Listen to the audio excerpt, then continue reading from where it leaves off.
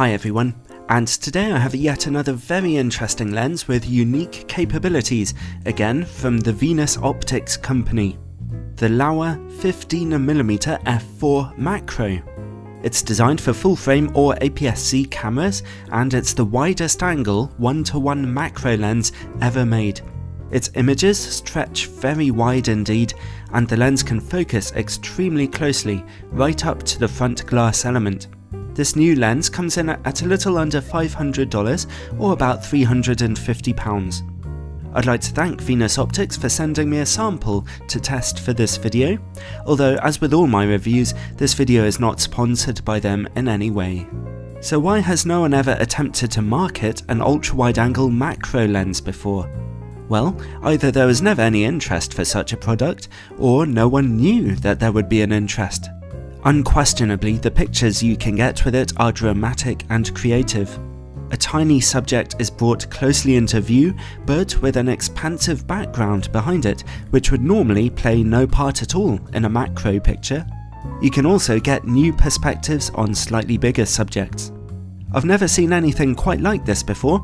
It's a creative challenge to get really good pictures with such a lens, but it's also very rewarding when you succeed. The lens also has a bonus feature which is surprising and unusual, a shift mechanism which can correct converging verticals in your pictures, rescuing your perspective. Normally with such a wide-angle lens, when you tilt up or down, you get the usual perspective problems as you can see here. However, with the Laowa lens, you can shift the optics as desired to correct this. It's a feature you only normally see on very expensive tilt-shift lenses, and it's pretty enjoyable and helpful to use. There's a little lever on the side of the lens, and when you press it you can lock the shift mechanism into place at the top, bottom or normal position. There's just enough friction in the control mechanism for you to keep the lens adjusted at a level in between too, although it's not quite the level of control you'll get with a professional tilt-shift lens. Still, neat. Let's look a bit more at the build quality then. It's a completely manual lens, manual focus, manual aperture. Manual focus isn't really a problem for such a wide-angle lens though. It's easy to get your shots in focus, especially if you're shooting in live view mode.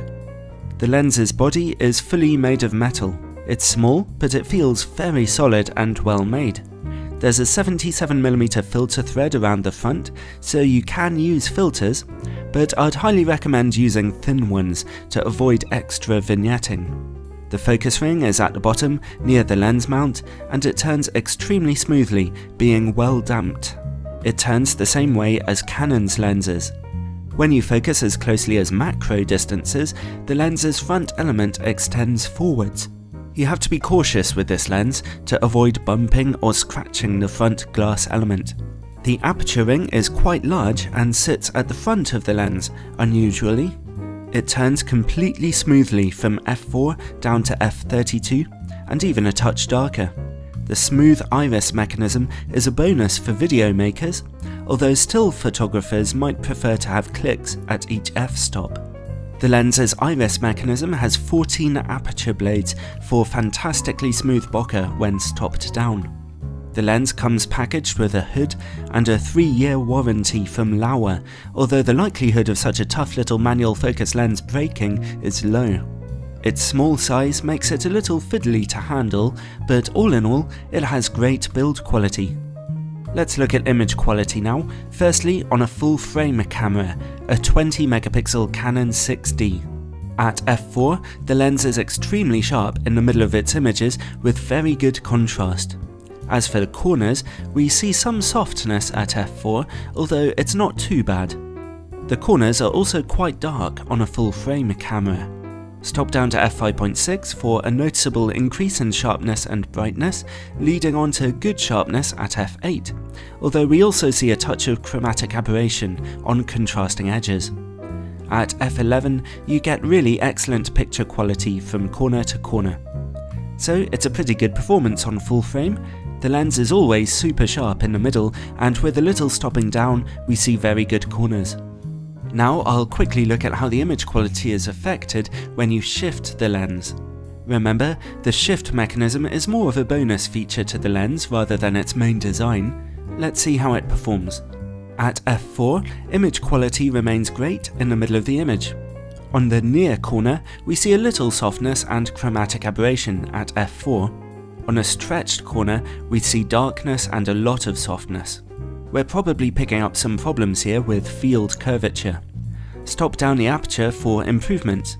You'll probably want to go down to f11, where we see more brightness in that stretched corner and good sharpness, until we look into the far edge. We're also picking up some colour fringing here.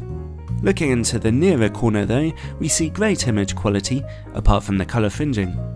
So the little Laowa lens may not carry the same image quality as a professional tilt-shift lens when it's shifted, but stop down its aperture and you can get some really quite usable results with good sharpness.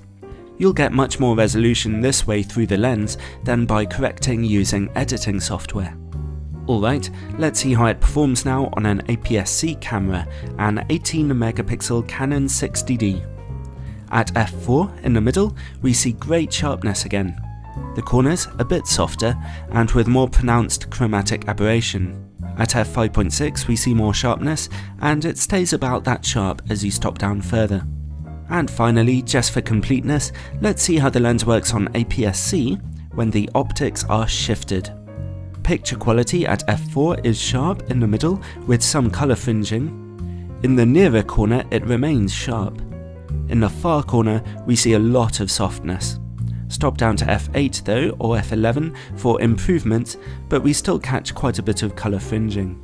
So on an APS-C camera, the lens can be fairly sharp and useful, especially stopped down to f5.6, but when you shift the optics to their most extreme position, perhaps unsurprisingly, we see problems with chromatic aberration. Alright, let's look at distortion and vignetting. They're not a big deal on APS-C, so I'll be looking at it on a full frame camera. The lens projects some quite clear barrel distortion here with a moustache pattern. We see dark corners at f4. Stop down to f5.6 or f8 for more brightness across the image frame. And now, the all-important close-up picture quality. I won't try to test resolution at life size because my test subject is unrealistically close to the lens here. So I'm testing at nearly life-size magnification. You see before you a tiny old 1935 threepence bearing the likeness of George V. At f4, the image is sharp with good detail. Sharpness becomes perfect at f5.6 all the way down to f16. Due to the effects of diffraction, f22 is a little soft, f32 very soft. Well, that's actually a typically good performance for a macro lens. We're getting sharp close-up images here. Let's see now about work against bright light. Like most macro lenses, the Laowa 15mm struggles when bright lights get into the picture frame, showing a lot of flaring. It'll be best to use the included lens hood whenever you can. And finally, bokeh. Due to the macro ability of this lens, it's important for the bokeh to look nice, and thankfully your out of focus backgrounds always look pretty smooth, whether the aperture is wide open or stopped down. It's only in very bizarre situations, such as sticking your camera into the middle of a jungle of wooden rods, that you ever see difficult bokeh. Well, it's always interesting for me to be reviewing lenses which try to be a bit different from the competition, and the Laowa 15mm f4 macro truly is something new. It has some optical issues, such as distortion and flaring, but when you're actually using the lens they're quite forgivable, as you'll be too busy getting creative, distinctive pictures with it to really care. The lens is very sharp indeed, especially when its aperture is topped down a little bit, and the shift mechanism is also very enjoyable and useful to use. Again, ideally with your aperture topped down. The lens's build quality is also on a high level here. If you'd like to see some really interesting sample pictures from this lens, then I highly recommend checking out Thomas Shahan's review over on his excellent macro photography channel.